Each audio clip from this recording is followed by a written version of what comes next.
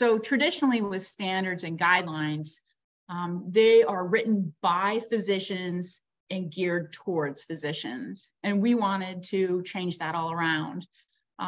We wanted the patient in the center.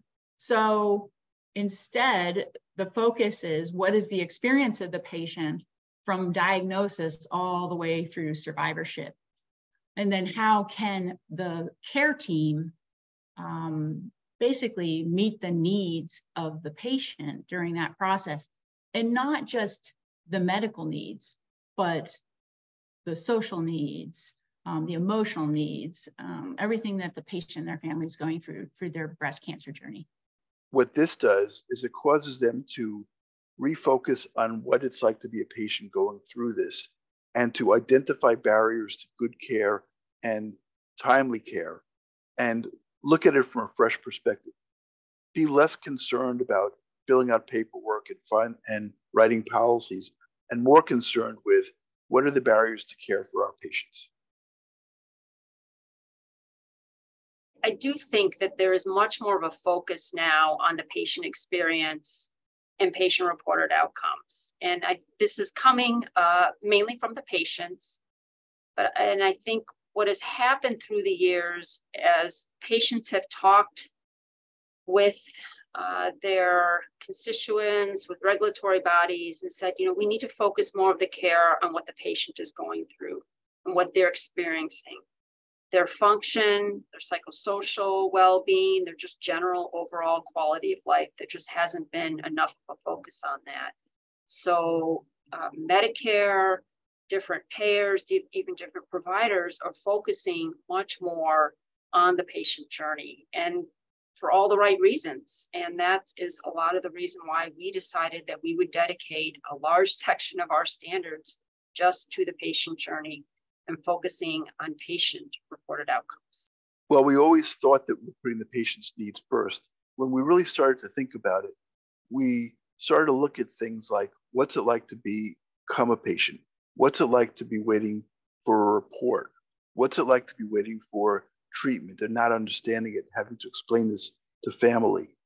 It's critically important that everyone who deals with patients, particularly in breast cancer, take all those things into consideration and are able to place ourselves in their shoes and knock down any obstacles to them getting the best care that supports all their needs, including their emotional needs as well as their physical needs. One of the standards that truly represents the essence of the changes we're trying to make with regards to the patient journey is the survivorship standard. I think a lot of people think survivorship starts when cancer treatment ends. And in speaking with our patient advocates and our experts in the field, really it's trying to convey that survivorship starts even before diagnosis. So as you look at the standards, you'll see that there are survivorship points woven throughout all of the patient journey.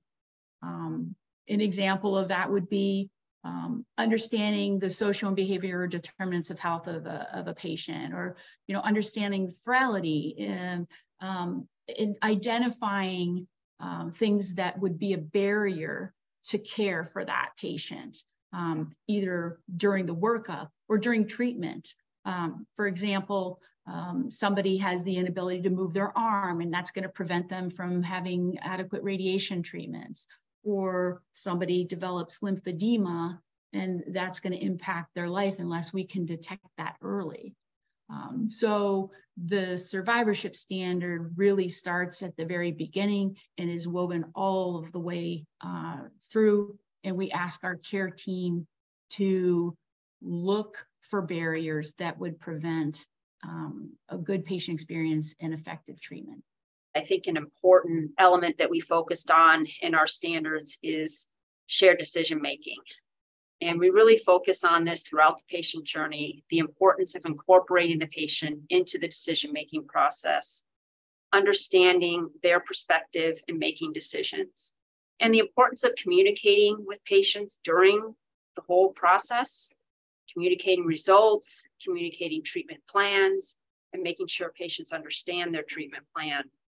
These are all elements that are very important to the patient journey. We really hope that sites learn from each other about this patient-centered journey and learn from our standards. We're providing a framework for sites to provide patient-centered care. And I do hope in the future that we can create a robust learning environment for our sites, and that our sites can share with each other their experiences with the patient-centered journey so they can help each other and sites can learn from each other how best to provide truly high-quality patient-centered care. When we speak to care teams, it's obvious that they want to provide the best care for their patients. So I hope that by embracing the new NAPBC standards, centers will restructure their resources to focus on providing the highest quality care, eliminating barriers to prevent that care, and really think about treating patients the way they would want their family members to be treated. I think it's likely that these standards will drive new ways that the centers will approach the patients that they're taking care of. I think good research as to whether or not these standards made a difference will be important. But honestly, we do very well with breast cancer. And so I'm not sure that we'll find survival advantages. What I'd like to find is that the patients are more satisfied, that they move through this more expediently and are more comfortable and come out after their treatment and getting back to their normal lives. This will cause the centers to start thinking about the people they treat in a more focused way.